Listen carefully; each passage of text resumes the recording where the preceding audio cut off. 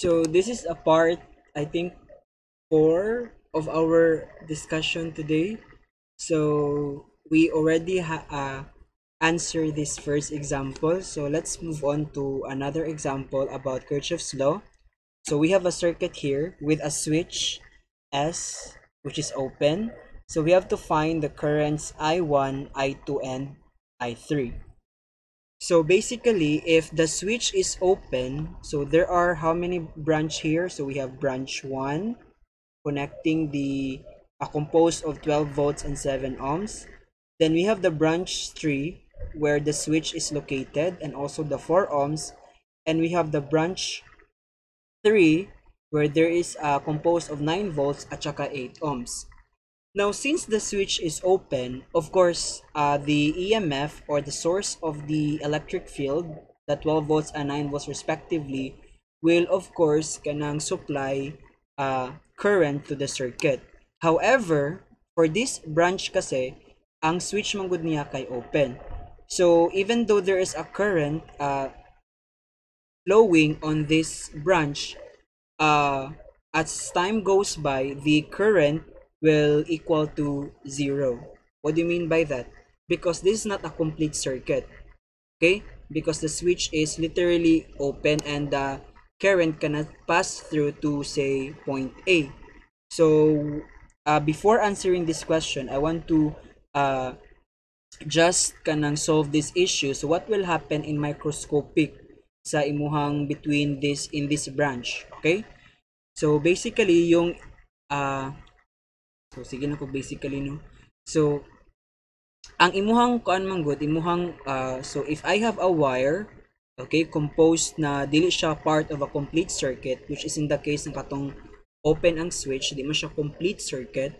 So what will happen is there is still a current pass through that pass through that wire. So we have I, and the electric field is still in that direction. So meaning that there is a separation of charges, meaning that the positive charges will flow in this direction, and the negative charges will flow opposite to the electric field, and the positive will flow in the same direction as your electric field.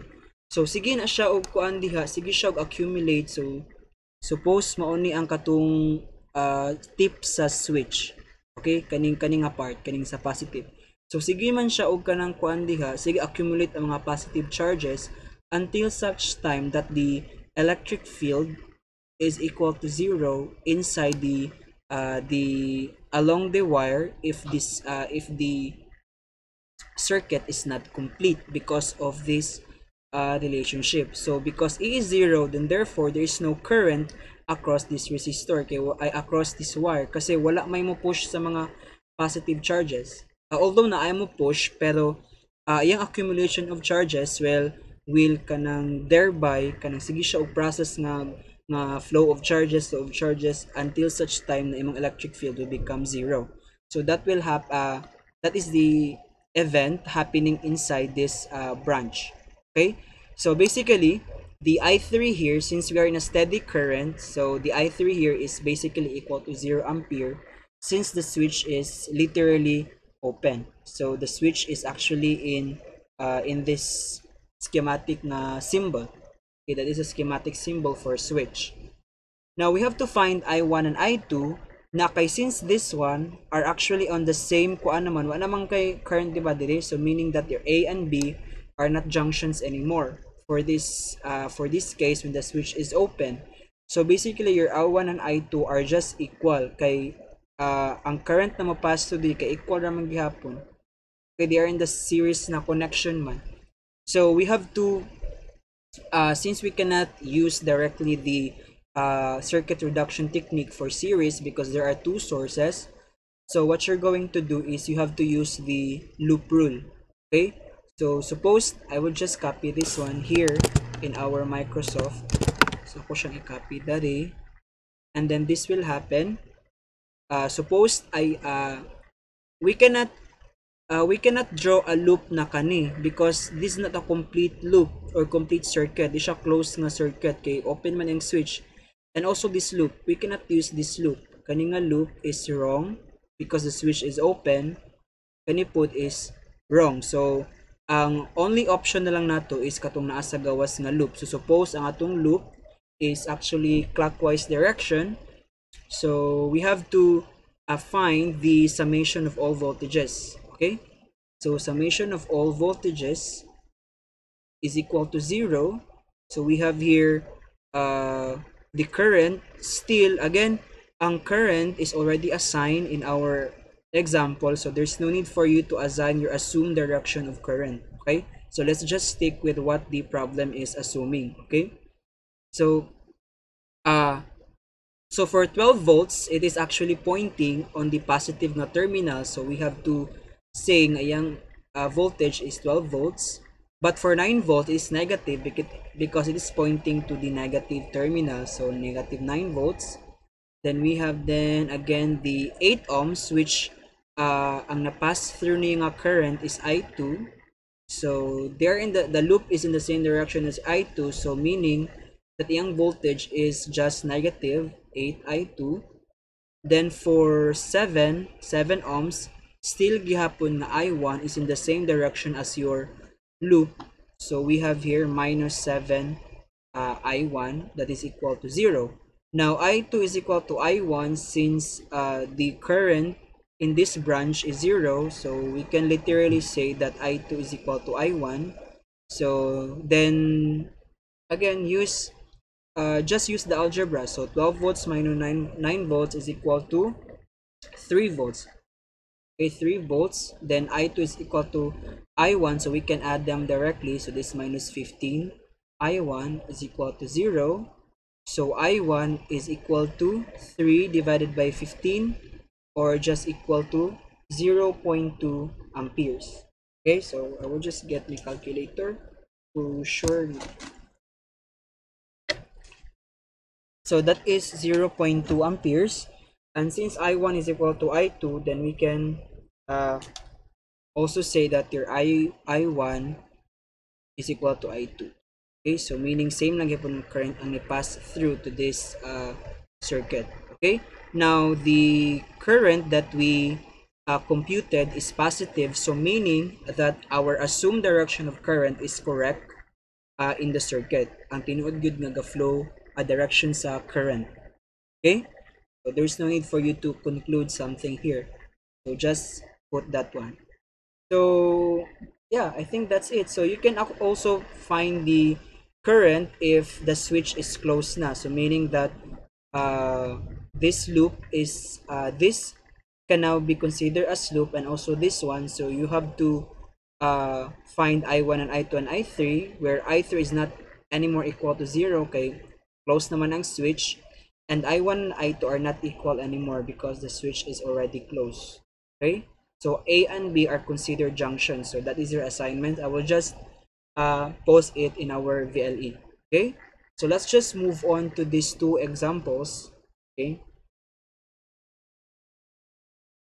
so here, find the currents and voltages in each resistors in the circuit shown below. So I just have to use this one. This is a very kanang familiar nga schematic diagram of a circuit, diba? So naman is sa atong laboratory. So today we have to calculate the currents of each resistors at saka voltages using Kirchhoff's law theoretically. So we will not just sum all of the currents na atong gibuhat sa atong laboratory, na atong measure ang current using ammeter at saka voltmeter for voltage. So we have here the value of the resistors and also the voltage. Assume that the voltage is an ideal source. Okay, so there's no internal resistance. Okay, so we have to find the currents and voltages in each resistors. Okay, so yeah, I think I just have to copy this one. Ako siyang ibutang dali. So para lindot siya lang tawon. Okay, so ako siyang ibutang sa ubos. Okay, so nara, I have this example. So there is assumed current na, so just use this assumed current that is given in the problem. Okay, so ato lang i-assume ani nga direction is atong loop. Okay, so remember that there are six unknowns. So 1, 2, 3, 4, 5, 6. The I1, I2, I3, I4, I5, and I6 respectively. So that is our unknowns. So if you are done with finding the currents, then you can find the voltages using the Ohm's law. Okay, so yeah, I think this is a very long example. So let's start. So first is you have to find the loops. I mean, dili sa loops, ang junction sa. So there are four junctions, specifically kani, kani, kani, o kani. So we can let this one as A, junction B, junction C, at saka junction D. So we will now relate, or we will now get a relationship for currents for those junctions. Okay, so let's start with junction A. So for junction A, ang isulod kay si I1, so this one, so we can say I1 positive. Yang nigawas kasi I2 ug si I3, so we have minus I2 minus I3 is equal to 0. And how about junction B? So sa junction B, ang nisulod kay si I2, ang nigawas kay si I4 ug si I5. So minus I4 minus I5 is equal to 0. And for junction C, ang nisulod kay si I3 ug si I4, so they are both positive. Pero ang nigawas kay si I6. And for junction D, ang nisulod kay si I5 ug si I6, but ang nigawas kay si I1. So because the branch here have the same current, di ba? So si I1 ang nagpass through diha ani. So we have actually how many branches? So we have branch 1, branch 2, branch 3, 4, 5, and 6. There are 6 branches. Okay, so we are done with junctions. Now let's move on to loops. So depende na gyapon ninyo ang loops kung unsa yung gusto nga direction. Okay, it's either clockwise ba or counterclockwise. So based on our circuit, so you can find approximately 4 loops. Okay, but we can dugang-dugang naman, we can add more equation for loops if dili pa kay mo kontento or the number of independent equations is not equal to the number of unknowns. Okay, so we have here I can put this clockwise lang for this loop, say 1, and for this loop clockwise gihapon as 2, and for this loop say 3, and for this loop ako siyang clockwise, so that is 4. Okay, so let's answer this. Let's find the relationship of voltages for those 4 loops. So for first loop, so we have V sub naught, the source, R1, R2, and R5. So we can literally say that ang voltage across V sub naught is positive kasi it is pointing positive. We have positive V sub naught. Then for R1, the voltage across is negative kay same man og kanang direction imong loop trace o imong current, so that is minus I1 R1. The next is for I2, same gyapon, so still minus. And for R5, still the same, so I5 R5 is equal to 0. So how about the second loop? So there are only 3 resistors, so basically for I3, so same sila og direction sa iyahang loop, so we have I3 R3, and that is negative. But for R4, they are in opposite direction, so that must be I4 R4. And for the I2 and R2, they are in opposite direction, so positive gihapon. I2 R2 is equal to 0. And how about the third loop? So third loop for natay R4, R6, and R5. So for R4, they are in the same direction, so that the voltage drop or the voltage across resistor is negative. How about for R6? Still negative. How about for R5? positive kasi they're in opposite direction. So plus I5 R5 is equal to 0. How about the fourth loop that we had? So the fourth loop is na siya upat actually 4 elements. So we have the R1, the R3, R6 at saka the voltage source. So let's just take note that the V sub naught, the loop trace for loop is for V sub naught is positive. So we can have positive here. Then for I1 in the same direction, so minus siya. For I3, minus siya gihapon. And I6 still minus. Okay, they are in the same direction man. Okay, so I think that's the end of our loops. So let's look at the unknowns. So we can rewrite our loop 1 to 4 as based on the values atong resistors. So the value of R1 is 1 ohm. So we have V sub naught minus I1. And the value of R2 is 2. So basically, kung at unsa yung subscript, mao lang to iyahang resistor. Okay, so actually this is a very kanang famous na kanang bridge circuit sa physics. Okay, that is why this is very important to tackle pod. And this one is I5R5, so we can write this one as 5I5 is equal to 0. And the loop 2 is we have negative 3I3, then we have 4I4, and then we have 2I2 is equal to 0. How about loop 3? So loop 3, we have basically negative 4I4 minus 6I6 plus 5I5. And then for the fourth loop, we have V sub naught minus I1 minus 3I3 minus 6I6. So you can just follow, okay? So please look at the equations na to. They are literally 6 unknowns. So how can we do this one? So we have to make sure, we have to eliminate some of the just like what we did sa atong last example, di ba? We eliminate some unknowns by using the substitution or elimination. It depends on your kanang preference or convenience, okay? Pero yeah. So the I5 and I6 can actually be reduced in terms of I4, I3, I1, or I2. So based on our junctions. So please look at the junctions.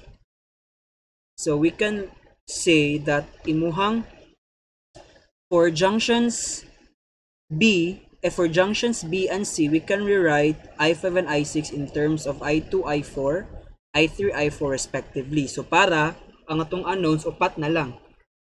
Okay, nanaon na to siya pagkuan. So dili lang ni siya actually kanang so you have to analyze the problem or sa inyong math. So dapat inyo siyang i-analyze. Okay, there are many ways to solve this problem. So just like there are many ways to kill a chicken. So ano siya nga concept, di ba? So we can say that for junction B, I5 is equal to I2 minus I4. And then for junction C, your I6 is equal to I3 plus I4.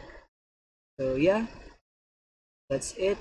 That's the relationship. And then so we can actually we can now substitute the value of I6 and I5 to those four equations nga na I5 and I6. So for loop 1, so we have to substitute I5 and I6 para ang atong unknowns upat na lang dayon. Okay, I1 to I4 na lang itong unknowns. So we have so itong I5 gani, I5 is I2 minus I4.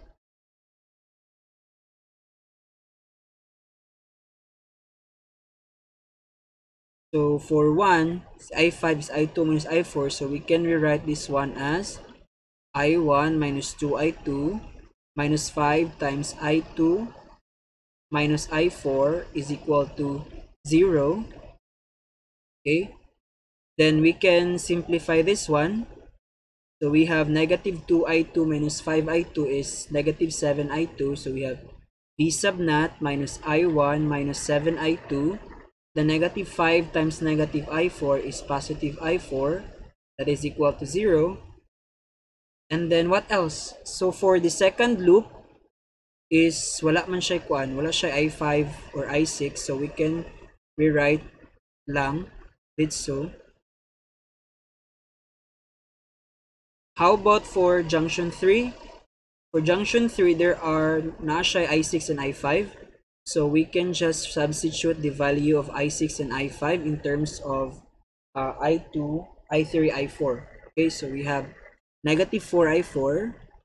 So minus 6, your i6 is equal to i4 plus i3. Okay. Then your plus 5 times i2 minus i4. Then simplify and combine like terms. So we have negative 4i4 minus 6i4 is 10i4. Negative 10i4. Tapos na pa kay negative 5 dito. So that is negative 15i4. Okay, next is we have i3. So wala man kayo makombine na i3. So that is negative 6i3. The next is we have negative 5i4. Positive 5i2 is equal to 0. So we have now three equations. How about for the fourth loop? So for the fourth loop, we only have i6. So we have v sub naught minus i1 minus 3i3 minus 6. And your i6 is equal to i4 plus i3. So we have i4 plus i3. That is equal to 0. So simplifying, so your 3i3 can be combined to negative 6i3. So that is negative 9i3. So our equations is v sub naught i1 minus 9i3. Then we have here minus 6i4 is equal to 0. Okay, that's it. That's our four equations if we rewrite i5 and i6 so that we can have four unknowns. Okay, so this is our equation. Okay. Our new equation is this one. Also this one, and this one. So now we can now analyze kung saan na ito pagkuhan. So we have now four equations for four unknowns, and this is enough, okay, to solve this unknowns. So first is we can do something for 2 and 3. Okay, so we can find relationship between i3, i4, i2 using 2 and 3. Okay, so suppose gusto na ko kuha ng relationship between i2 and i3. So okay, so using elimination, so I want to eliminate so kuha na ko si ano. So mas best if ako na lang i-write ang i2 in terms of i4. So akong i-eliminate si i3. So to eliminate this one, we have to multiply this equation 2 by negative 2 okay, para ma-cancel si negative 6i3. Okay, so we have add 2 and 3. So we have here then multiply the 2 multiply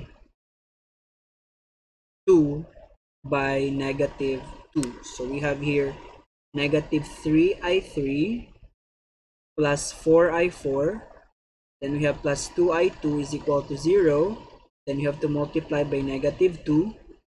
And then we will not multiply lang sa the third equation, okay, the loop 3. Then we have plus 5i2 is equal to 0. Then we can now add them. So what's left is we have this becomes positive 6, diba? So positive 6, then minus 6i3 is 0. Then this becomes negative 8. So negative 8 plus negative 15 is negative 23i4. How about for i2? We have negative 4i2 tsaka meron tayong 5i2. So that is 5 minus 4 is positive 1. So that is equal to, so we can now find the relationship between I2 and I3, that I2 is equal to 23 times I4. Okay, so natay usa ka relationship na pod. Now, adto na pud ta ni 1 ug ni 4. Tanaw na to si 1 ug si 4. How can we solve this one? Tanawa si 1 ug si 4. So si 1 ug si 4 kay naa siya'y I1. They have both I1. So how can we eliminate I1 para ang ako na lang makuan is si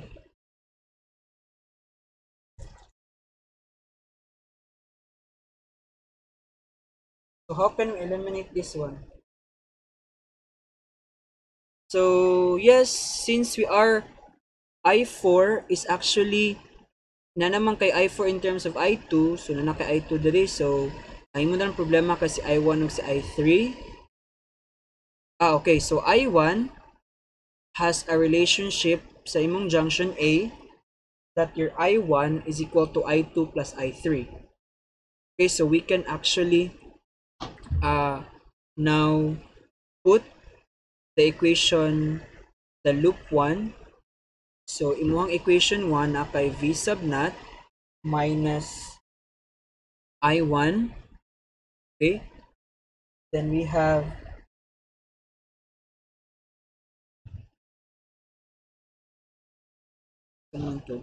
minus I1, then minus 7I2 plus 5I4, minus 7I2 plus 5I4 is equal to 0. And then your equation 4 is equal to V sub naught minus I1, still the same. And then we have minus 9I3, then minus 6I4 is equal to 0. So is it correct? Yes, correct. So we have now two equations. So remember that I2 is equal to 23 times I4. So we have to eliminate again some of the unknowns by using this relationship that we had from loop 2 and 3. But we know that I1 is equal to I2 plus I3, so we will use this junction relationship to eliminate I1. Okay, para ang mabili na lang kasi I2 ug I3. Okay, so for loop 1, nahimo siyang V sub naught minus I2 minus I3 minus 7I2 plus 5. But remember, I4 is, we can use this one to find I4. So I4 is actually equal to I2 divided by 23. So na lang kay duha ka equation. So we can rewrite this one as V sub naught minus 8I2 minus I3 plus 5 over 23 I2 is equal to 0. And then simplifying again the I2, so that is equal to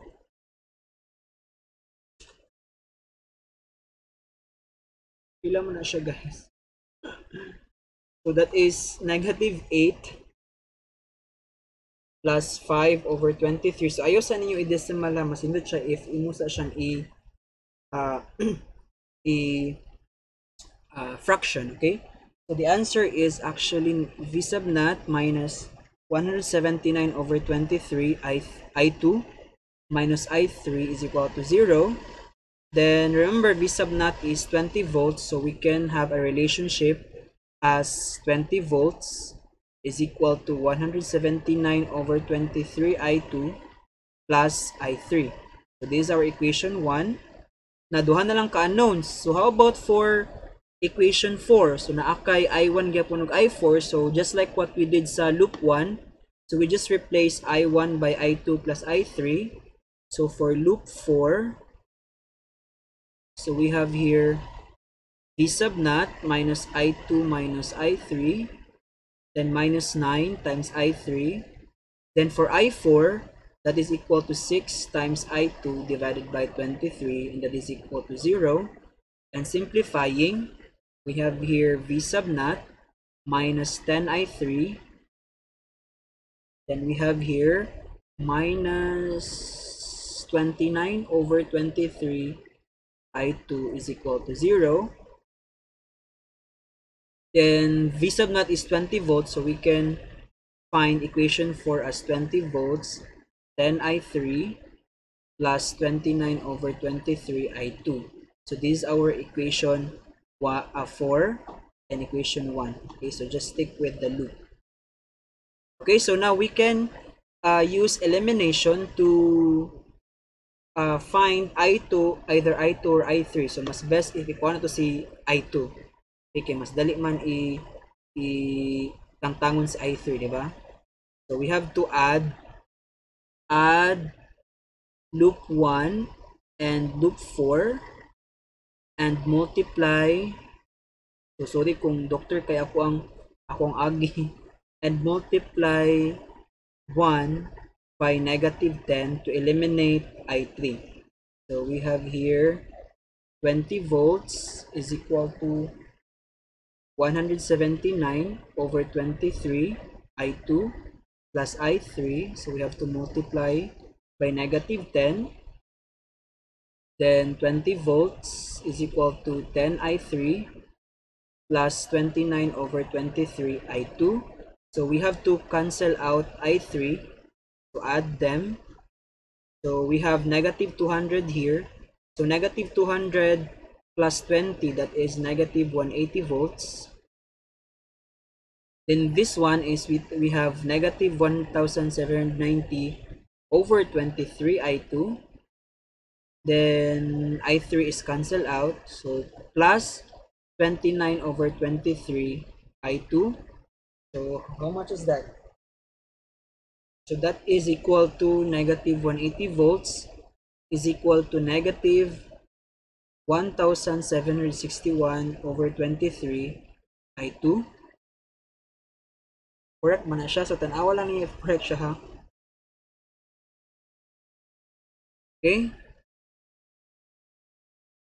Cancel the negative so it becomes positive. Then I2 is actually equal to 23 over 1761 times 180 volts. And that is equal to 2.35 amperes. So na kay I2. Diba? So to find I3, just use either of these equations to find I3. So suppose I will use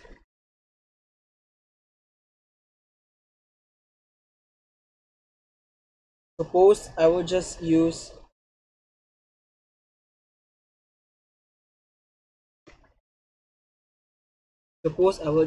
this one.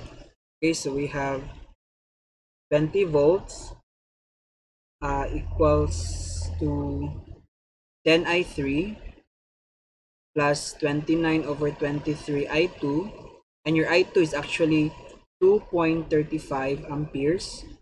So we just have to get I3.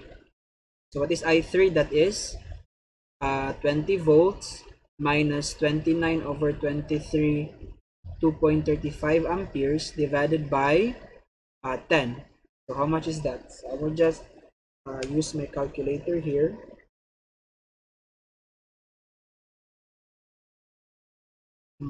Negative of the answer plus 20 divided by 10. So that is 1.70 amperes. Okay? So 1.70 amperes. So nanatay I2, I3. So upat na lang ang kulang. But remember, I2 is equal to 23 over times I4. So we can find I4.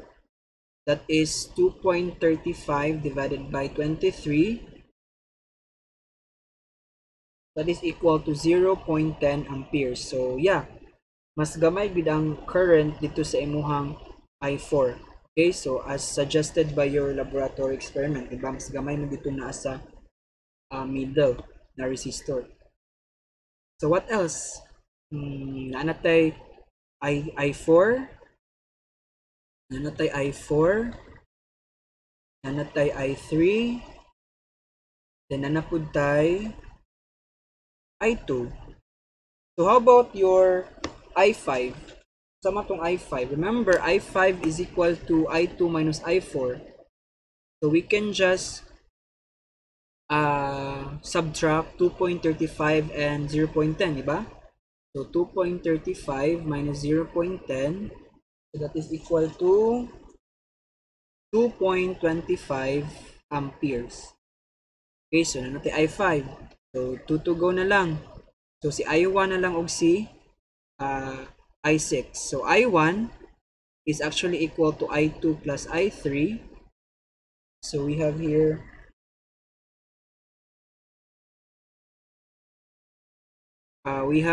where's I2? 2.35 amperes plus I3 is 1.70 amperes. So your I1 is equal to 4.06 amperes. Okay?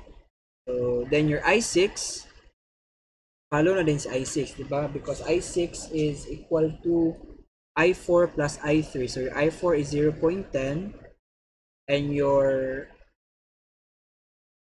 I3 is actually equal to, pila to? 1.70 amperes. So how much is that? That is equal to 1.81 amperes. So we are done with current. So using the Ohm's law that V is equal to IR, you can find voltages. Okay, so V is equal to IR, you can now find the voltages of each resistor. Okay, you can do that as your practice. Okay, so next one is this circuit. So this circuit is a lot more kanang di siya difficult, kanang different from our circuits here because we have now a capacitor. Okay, so the problem for this circuit is find the currents and voltages in each resistors in the circuit shown below, and we also find the charge in the capacitor, and we have to find the power dissipated by the resistors and the power delivered by the source, assuming that the source are ideal, meaning wala siya internal resistance. So na natin capacitor, so unsa may Kirchhoff's law sa capacitor. So since we're in a steady state condition for Kirchhoff's law, the capacitor will act as like a open switch, meaning that for this branch consisting of capacitor, ang iyang current diri is eventually equal to 0 because the current will stop on this plate and will end at the will end the current here. So that is why walay current dili kay di man makapass through to the other element. Okay, so dili siya makaabot sa junction C, so there's no current here. Okay, for how many branches are there? So we have actually branches. So we have one branch, one branch, one branch, saka one branch. Actually, this branch is wala man siya voltage drop dali. So basically, you can neglect this branch because this is useless. Okay, wala siya wire o walay circuit element. There's no voltage drop or voltage change in this wire or branch. So basically, we can neglect that branch. So we have how many branches all in all? 4. And the branch here is 0 kasi meron tayong capacitor. And the capacitor will act as like an open switch. Okay? So I just wanted you to know that the capacitors in loop rule, kasi madami siyang voltage drop. So of course, you have to find the voltage according to the sign convention. Now, sa capacitor nato is actually different from the resistor. Okay? But the capacitor, mura ta siya og sa battery ninyo nga kung this is the positive plate and this is the negative plate, if in imong loop trace is in the same direction as negative, so what may current diba diha? So that is irrespective of the current direction. So the voltage of that capacitor is of course negative because the loop is pointing to the negative plate. But for otherwise, if the loop is pointing to the positive plate, then the voltage of that capacitor is positive. So mao lang na iyahang loop sign convention sa ato ang capacitor. Okay? So we can now attack the problem. Attack nato ang problem. So I will just copy this one, copy, then paste here, this paste here. Where is it? Ano naman to? Maginan. Hinay kaya akong laptop with. I will just paste it here para makita ninyo. So again, the I5, so na naka-assume direction for each branches. So basically, you just have to stick with what the assumed current given by the problem, okay? So ang ato na lang i-assume is the direction of the loop for each loops, okay? So it's either clockwise or counterclockwise. So yeah, I think your junction D is not anymore a junction, and junction C is again not anymore a junction because there is no current here, meaning that your I4 is equal to I1 is equal to I3. Kay same naman sila og current, diba dili? I meaning kani siya junction gyapon ni ang junction C kay naman di siya yung other branch dili no si I2. So basically si I1, I3 and I4 are the same kasi wala may current diri, diba? So we can just say that your I1 is equal to I4 is equal to I3 since your I5 is equal to 0 where the capacitor is present. Okay, so the capacitor acts like an open switch in steady state condition. Okay, so yeah, I think that's the kuan lang. So now we have to find the relationship sa junction A at saka junction C lang. Okay, because junction D is not anymore a junction because I5 is basically 0. I mean, dili man siya ingon nga junction siya. I mean, di ta makakuha og relationship ba? Okay? Because I5 is 0 naman. So, muna akong pasabot. Okay? So, a junction A, so we have I4, then I3, and we have I2 for this branch. So, ang nisulod kay si I3, pero ang nigawas kay si I4, at saka si I2 is equal to 0. And for junction B, junction C I mean, ang nisulod kay si I1, pero ang nisulod kay si I1, ang nisulod kay si I2, kay apil pa man ni si I2 sa junction here, pero ang nigawas kay si I3, ang nisulod pud si I5 but basically that is equal to 0, so we can neglect that one. And for junction D, wala data. So junction D, we can actually find that I1 is equal to I4 since I5 is 0. Okay? So that is the overall junction relationship in our problem. Now let's move on to loops. So there are basically 4 loops, but we have 4 unknowns lang. Kay I5 is unknown naman siya daan. Okay, so we have I1, I2, I3, and I4. So we just have to get this loop. So this is obviously a loop. This is a loop. And this is a loop. Now remember, even though nag-act open switch ang ato ang capacitors, naman siya voltage gihapon diri. So we can this loop can be considered a complete loop. Okay? So makonsider gyapon siya as loop. Na may voltage across the capacitor. So we have to assume that ang loop diri for loop 1 is clockwise. Same also for this loop 2 and same also for loop 3. So diha lang sa ta. Then we can add more if we want, if dili pa kay enough pag-solve sa itong problem. But always remember nga kung daghan kayo kag equation,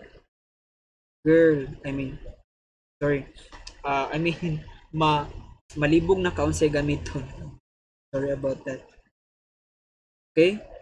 So I1. So for I1, for loop 1, so we can provide a relationship between 3 ohms, 2 ohms, the capacitor, the 7 volts at saka 9 volts. But for capacitor, there is no kanang positive and negative here. But you can actually kanang You don't know where is the positive and negative plate located, but you can actually assume kung asa si positive and negative plate. Anyway, kung ang imong makuha nga voltage is negative, then meaning that bali ang imong pag-assume sa charges sa plate. So I assume nga kaning diri nga plate is the positive and kaning nga plate is the negative. So that is why we can now find our loop 1. So loop 1, so your I1 is going in this direction for 3, so meaning they are in opposite direction. So therefore, we have negative 3I1. The next is for 2. So there is no current here, so there is 0.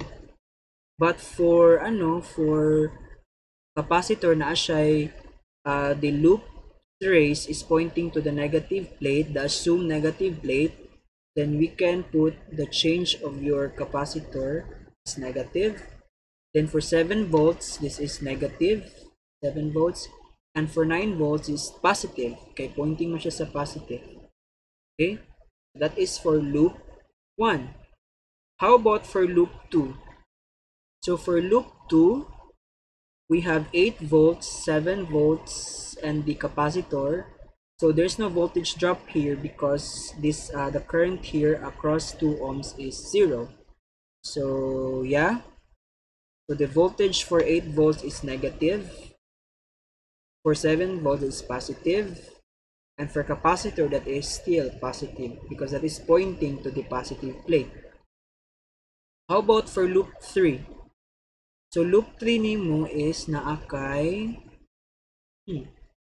naakay 4 ohms ug si 8 volts sila lang duha.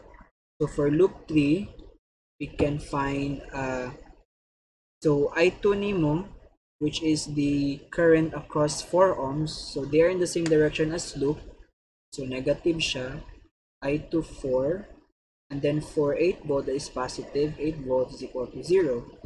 Now diri pa lang dahan na nakay makuha, di ba? So this one makuha na to nga imuhang voltage across capacitor is 1 volt, meaning that the assumed sign of the plates is correct.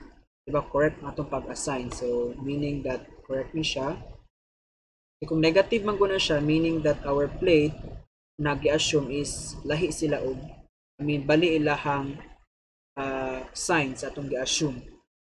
Okay, and for this one, nakita nato nga yung I2 mo is actually equal to 2 ampere. Okay, from here. Ayan na. So, basta na lang kay capacitor. Okay, so next, remember that your I2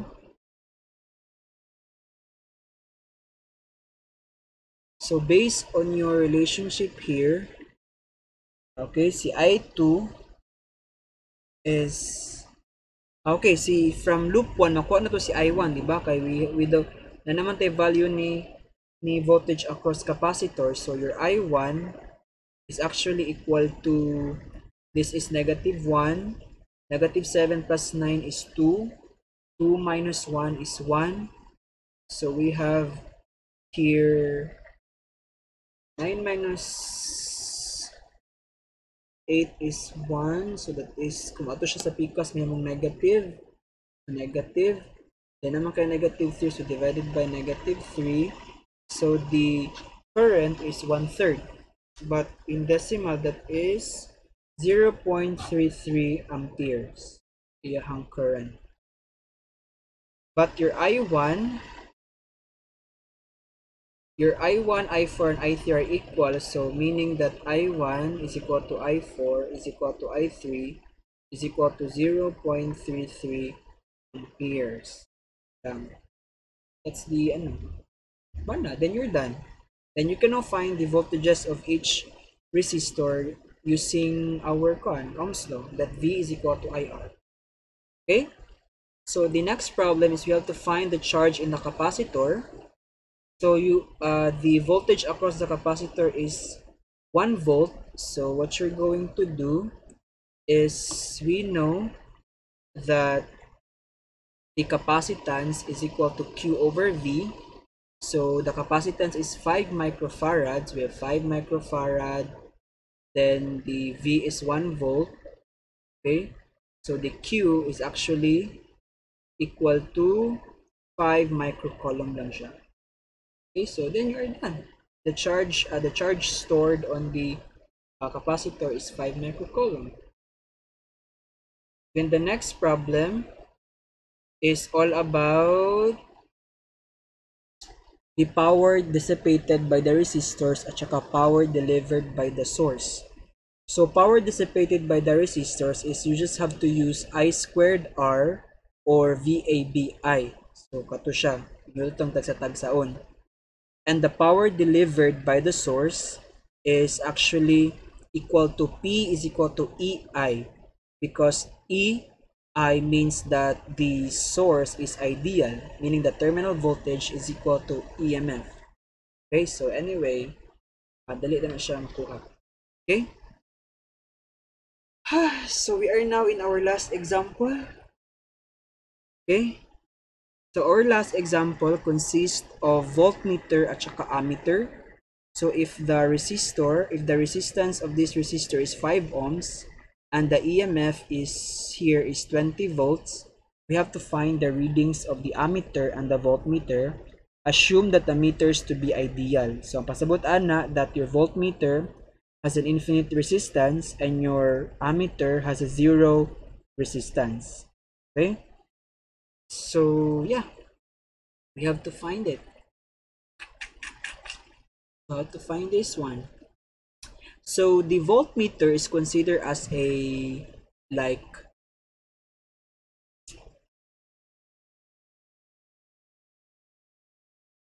a loop. Okay, because apart naman ni siya diri sa ato ang part siya sa ato ang circuit ba. So meaning that this one can be considered as loop together with the voltmeter. This one is considered as a loop together with the voltmeter, and this is also considered as a loop. Okay? So, yeah, let's do this. So since wala may current between A sa imong voltage kay infinite may resistance, so A and B are junctions but wala tay current nga makuha diha. Okay, so meaning that straight lang ni nga current. So we still have assumed direction based on the problem.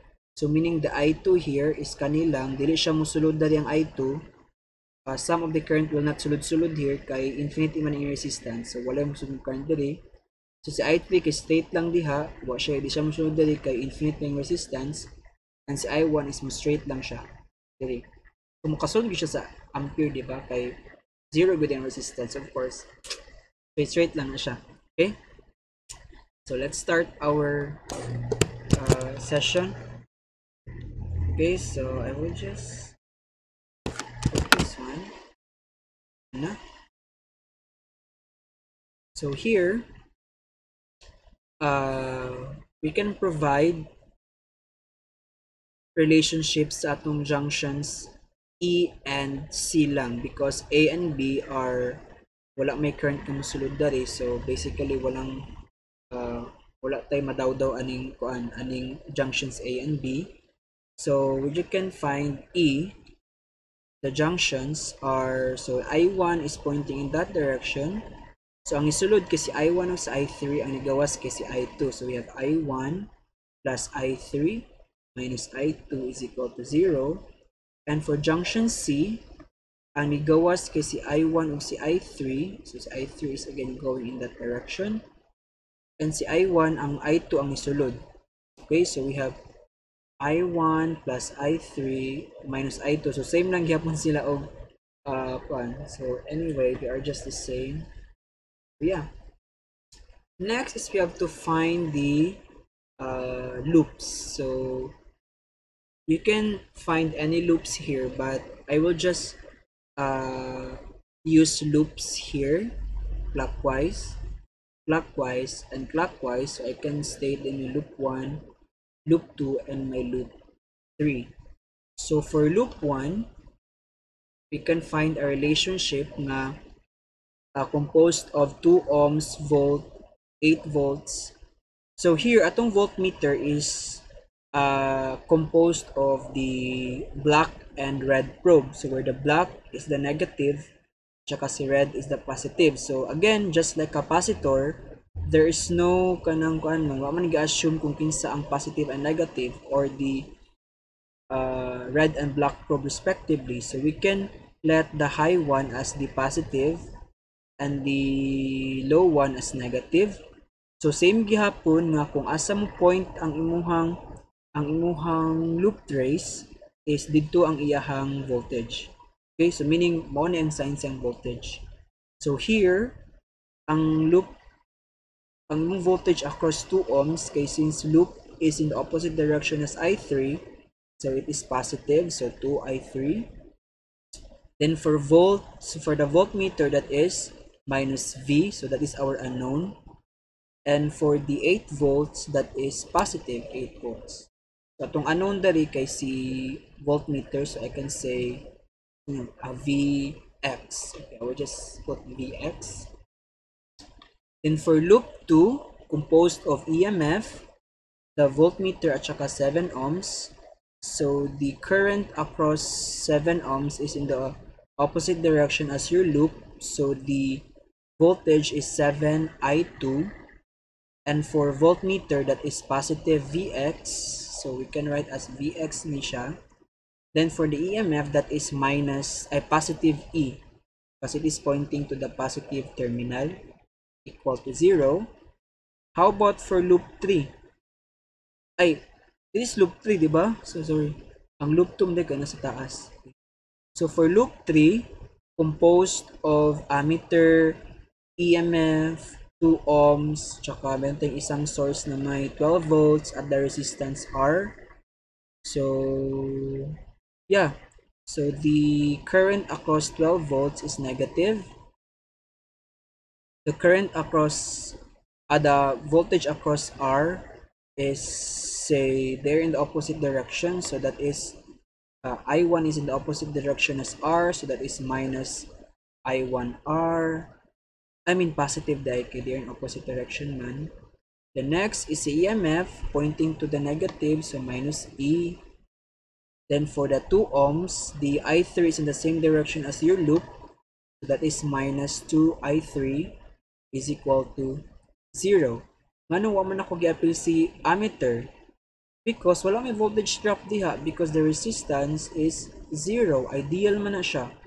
So walay mo kuan di nga voltage drop. Okay? So yeah, I think that's it. So ang ma-measure lang ni ampere ay ni ammeter dito is actually the I1. Okay, so meaning that the I1 here is actually the one na measure ni ammeter. Okay? So mo pasok mo siya dito ni ammeter dito. Okay. So our unknown here is your Vx. But how can we do this one? Ooh.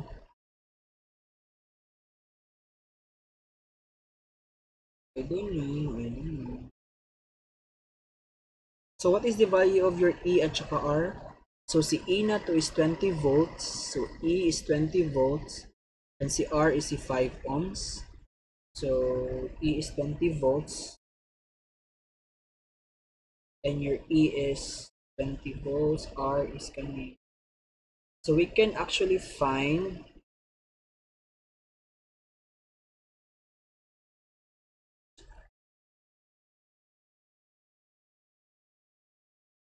so how to do this one now? So your I1 and I3 based on the junction is equal to I2. Okay, so we can just rewrite I2 as I1 plus I3 here.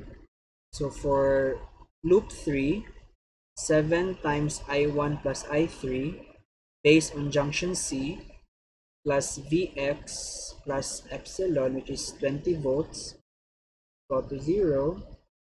So we have 7I1 plus 7I3 plus Vx plus 20 volts is equal to 0. Next is we have to add 1 and 3 to eliminate Vx. Okay, yeah. Add 1 and 2, 3 I mean, to eliminate Vx. Okay, unknown man na si Vx. So we have here 2i3 minus Vx plus 8 volts. Then we have to add 7i1 plus 7i3 plus Vx plus 20 volts. So add na natong duha. So cancel this out. So what's left is we have here 2i3 plus 7i3 is 9i3. 9i3. Then 8 plus 20 is 28 volts. That is equal to 0. So we can use equation 2 by using the systems of linear equation. As you can see here, ang naa lang kasi I1 o si I3. So same also for the sa atong equation here. So natay negative 12 volts. So this is our equation. We have negative 12 volts. So this is for loop 2. Minus plus I1R plus I1R, which is 5. MR minus 20. Tapos next is okay. So next is minus 2i3. So minus 2i3.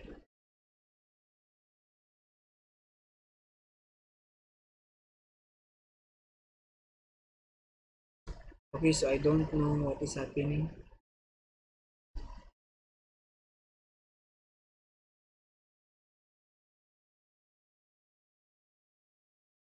Okay, so we have 20 minus 2i3 equal to 0. So negative 12 minus 20 is, we can rewrite this one as 5i1 minus 2i3 is equal to 32 volts. And for this one, we have 7i1 plus 9i3. So I'll just put 28 on the other side, negative 28 volts. So, pila mo na siya. So, kung saan mo itong eliminate, gusto mo si I1 or si I3? So, masindot kung si I1 na itong eliminate or si I3. So, to eliminate I1, we just have to multiply this one by 7 and to multiply this one by negative 5 para ma-eliminate din sila. Okay? So, this one becomes 35I1 and we have 14I3. Then we have here 224. Then for this one, okay, negative 35I1 minus 45I3. And for this one, okay, 140. So positive 140. So add this one, so it will eliminate I1. So next is naading tayo 14 plus 45 is negative 59I3. And this one is 364. And divide both sides by negative 59. So your I3 is actually equal to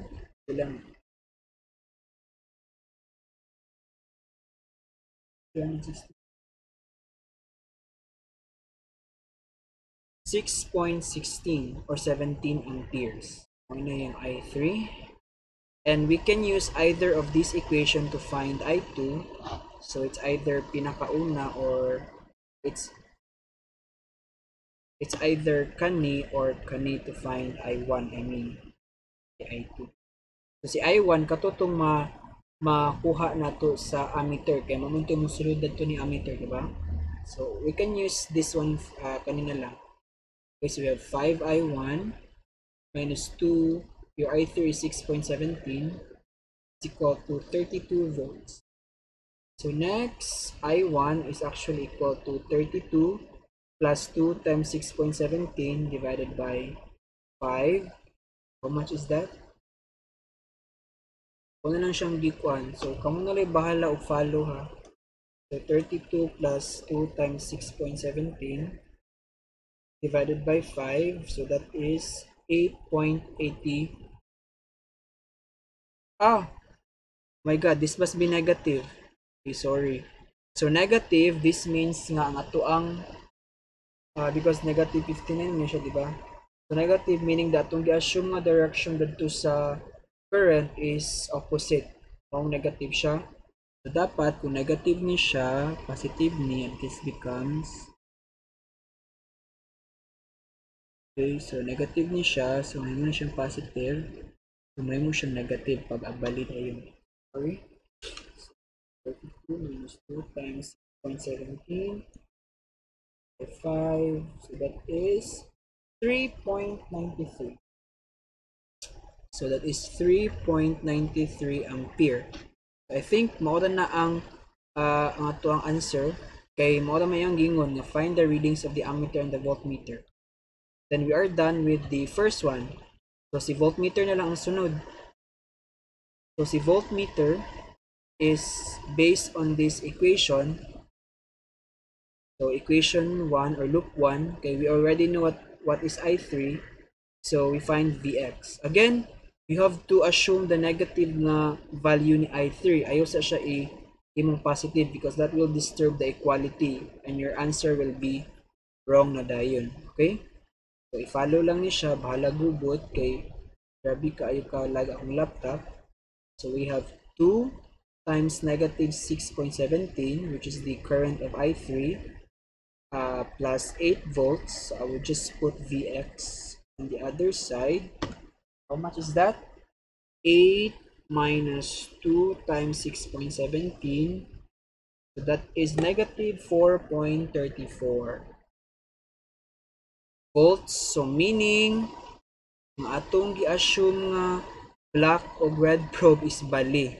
Okay?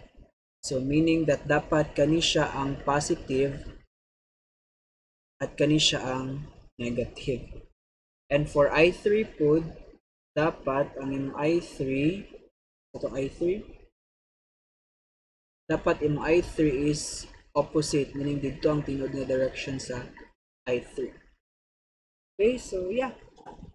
That's the end of our Kirchhoff's law. So next, our lecture video is all about the nature and propagation of light at saka geometric optics. But this is our last lesson for this sem. So I hope you do well in your studies. So study hard, okay?